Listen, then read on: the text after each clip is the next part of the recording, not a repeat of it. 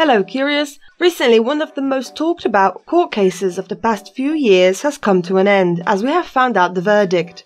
Johnny Depp's libel case against the Sun tabloid was all that anyone spoke about this year, as Depp and his ex-wife battled it out in court. Accusations were flying left and right, nasty facts were being revealed as one side tried to make the other look worse. After 3 weeks of court hearings came the months of waiting to find out what the end will be. Finally, on the morning of Monday, 2nd November, the judge announced the verdict. What was the end result? What reasons did the judge give for their decision? What financial impact could this have on the actor? Stay with me to find out what went down, but before we continue, make sure you hit the bell and subscription buttons so you don't miss any of our videos. The Pirates of the Caribbean star was suing NGN and the executive producer of The Sun, Dan Wootton, due to a column written by him in April 2018, which questioned how J.K. Rowling can be genuinely happy that in one of her films, referring to Fantastic Beasts and Where to Find Them, she has cast a man who abused his wife. The issue here is that in the title, the article did not use words such as alleged or accused.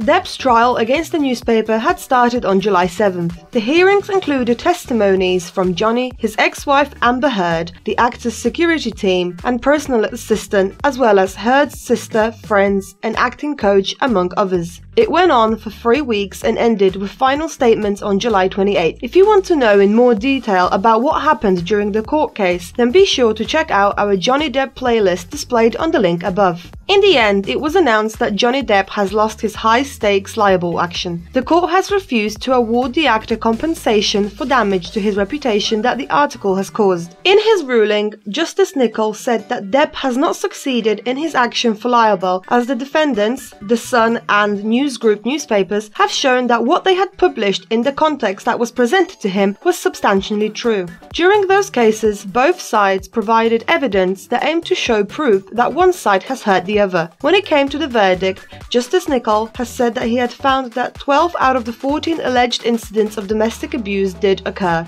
He added that he was not persuaded that an alleged incident that occurred in Los Angeles in 2014 could have constituted as physical assault of Heard by Depp. He also added that he could not rule that a reported incident that took place in November 2015 had been proven because it was not put to Johnny in cross-examination. Mr. Depp's lawyer, Jenny Afia, has said in a statement that the decision was perverse as it is bewildering. Speaking with USA Today, she also added, "The judgment is so flawed that it would be ridiculous for Mr. Depp not to appeal this decision." She also highlighted that to the legal team, most troubling is the judge's reliance on the testimony of Amber Heard and corresponding disregard of the mountain of counter-evidence from police officers, medical practitioners, Heard's own former assistant, other unchallenged witnesses, and an array of documentary evidence which completely undermined the allegations point by point. Afia also referenced a separate hearing, more on which in a moment, to which she added, "In the meantime, we hope that in contrast to this case, the ongoing libel proceedings in America are equitable, with both parties providing full disclosure rather than one side strategically cherry-picking what evidence can and cannot be relied upon," she said. After the ruling was announced, a spokesperson for The Sun has said that The Sun has stood up and campaigned for the victims of domestic abuse for over 20 years. Domestic abuse victims must never be silenced, and we thank the judge for his careful consideration and thank Amber Heard for her courage in giving evidence to the court. According to Sky News, the newspaper's legal director had called it a stunning victory for press freedom, and that he also added that they were right to refer to Depp the way they had in the published piece. As mentioned before,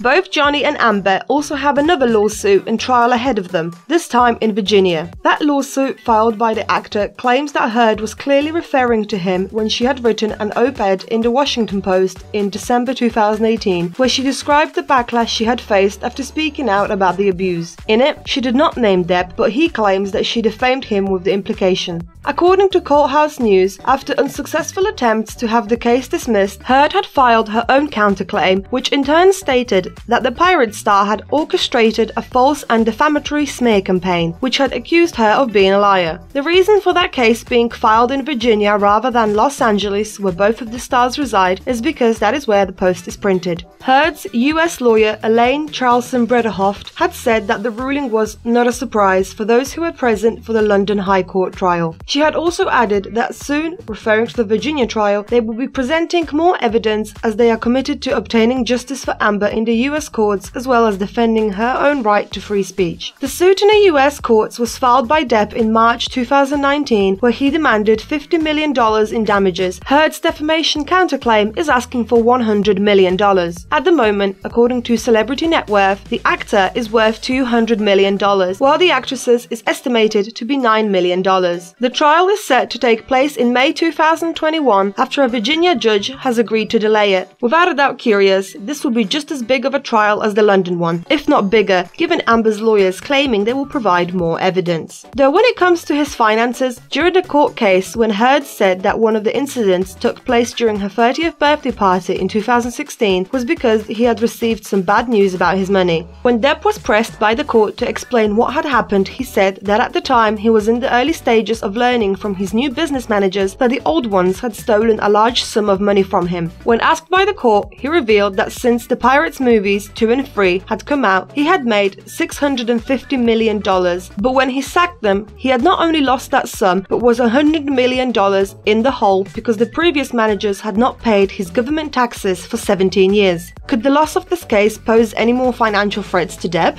The judge's decision does, however, pose a question as to what's next in Depp's career, especially if this will affect his role in the Fantastic Beasts films. According to Sky News, a spokesperson for J.K. Rowling has said that the author will not be commenting on whether he will be involved in the next movie. And I'll just quickly remind you that in the franchise, Depp plays one of the main characters, a villain named Geralt Grindelwald. According to the article, the third installment of the saga is currently filming in London. The studio behind the film, Warner Brothers, is yet to issue a comment on this matter. And while many people had petitioned for Heard to be pulled out from the second Aquaman movie, where she plays one of the main roles, it seems it was in vain, as according to many news sites related to comic books and fantasy movies, there has been no news about the actress being fired. And the IMDb page for the film still has her listed to play Mira, despite rumours that claimed that Game of Thrones star Emilia Clarke would take over the role. While Depp has lost this court case, what about other stars who have their own ongoing suits against tabloids? At the moment, Meghan Markle is suing the publishers of the Mail on Sunday. The suit comes after the paper had printed the extract of a handwritten letter that she had sent to her dad, Thomas Markle. The former Duchess of Sussex claims that it is a misuse of her private information, though as of now, she will have to wait a little longer for the case to start, as the trial, which was scheduled for January 2021, has been delayed by 9 months until autumn next year.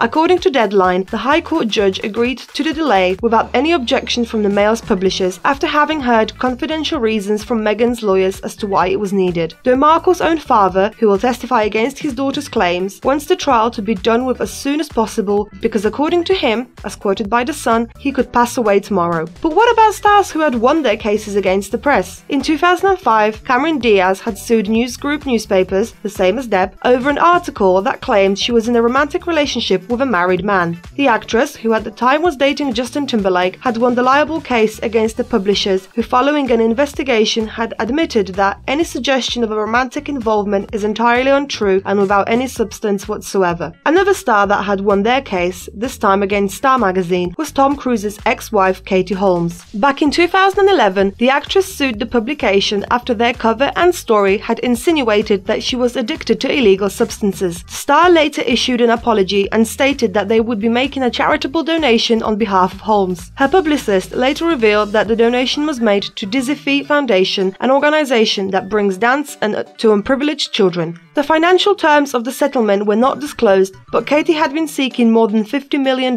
in damages. So curious, what do you think about the judge's decision? Do you think this will have a negative impact on the lawsuit in America that will take place next year? In your opinion, will Depp's career be impacted even more by all this? Let me know in the comments below, and as always, don't forget to like, share and subscribe to our channel, and I will see you again in the next video.